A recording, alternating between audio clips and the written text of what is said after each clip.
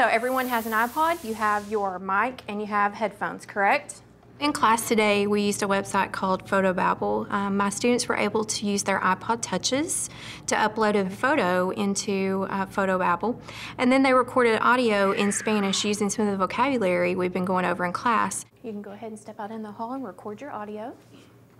They were able to put that audio over the picture, so they're associating a picture with the vocabulary words that they're supposed to be using. I really try to find sites that allow students to do what you would call, I guess, voiceover or insert audio into projects. Coche Plato está en mi casa.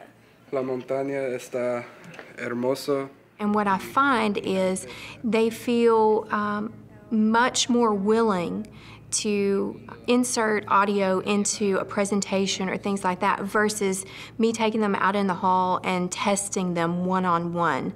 That's a very intimidating situation for them. Okay, everyone's finished recording audio. I need you to make sure you've emailed it to my school email address, and I need you to email to the partner that you were assigned to so that they were able to email that to a friend in class and work together with a partner to kind of encourage one another in points that they did really well and also help each other edit the things that they were making mistakes on so that they don't make those in the future.